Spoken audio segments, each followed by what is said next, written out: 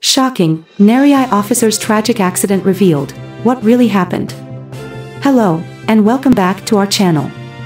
Tonight, we bring you a tragic story that has shaken the community. Aaron Leach, a dedicated district crop extension officer at the National Agricultural Research and Extension Institute, Narei, tragically lost his life earlier this week in a vehicular accident along the Takama Trail in Atuni.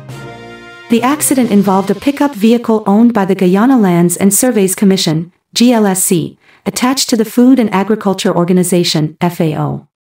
Nigel Hudson, the driver at the time, along with passengers Gregory Grenville and Arafat Fazal, faced a horrifying ordeal as the vehicle lost control and toppled multiple times. According to the police statement, the pickup was speeding along the northern side of the Takama Trail when it lost control negotiating a left bend, veering onto the southern parapet before overturning. Public-spirited citizens rushed to the scene and transported the injured to the Linden Hospital complex.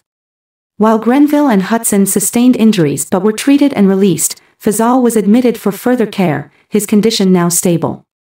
However, tragically, Aaron Leach succumbed to his injuries. His untimely passing has left a void in the hearts of his colleagues and the community. Colleague 1, Aaron was not just a colleague, he was a friend and a dedicated officer. His loss is deeply felt. Colleague 2, we have lost a valuable member of our team. Our thoughts and prayers go out to his family during this difficult time.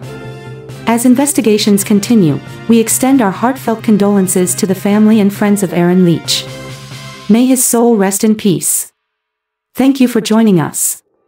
Stay tuned for further updates on this developing story. Remember to cherish every moment, for life is fragile. Goodbye for now.